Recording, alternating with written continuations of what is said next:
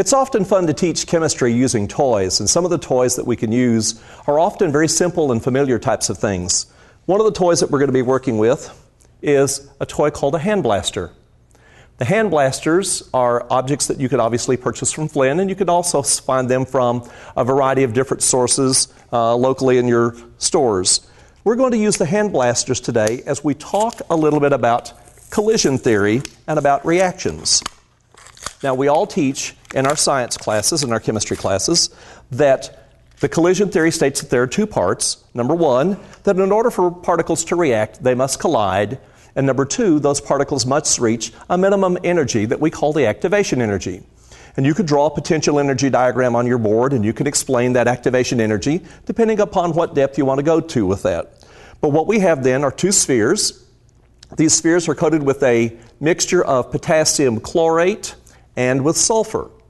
And it's like, if you're of a certain age, the old type cap guns that we would play with, similar kinds of things to what would be in there. When these two objects are close together, even though they are reactive, no reaction takes place. And the reason that there is no reaction is because collision theory. In order for particles to react, they must collide. Even if these particles touch each other, there is no reaction that takes place, at least no observable reaction, because again, while they have not met the minimum energy that's required in order to make that reaction take place. So what we can do is we can take these apart and we can tap them together, and no reaction occurs. Because once again, there's a minimum activation energy that is required to make that happen, and we're below that energy.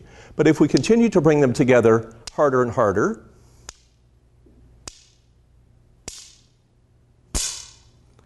then we finally get a reaction taking place. We have not only collided, but we have met that minimum activation energy that's required to make that process happen. And so the noise is not loud, it's not scary, but it's something that can be heard in the classroom. And if you're good, and sometimes I am, but most times I'm not, then you can take a toss these in the air,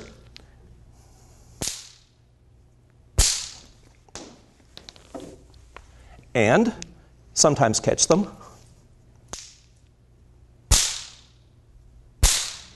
And we get the minimum activation energy, once again, that's required to make that process happen. So we have a very simple toy, but it's a quick and easy way that students can work with this. And I often like to take demonstrations when possible and turn them into simple labs that students can do. It's one thing to see it, it's another thing to do it on your own.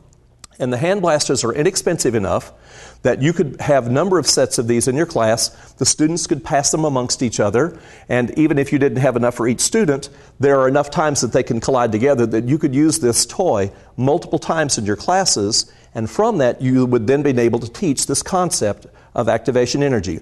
The one caution that I would give about working with these is that when it does react, there's a small amount of sulfur dioxide that is produced in that, so it smells a little bit like something burning.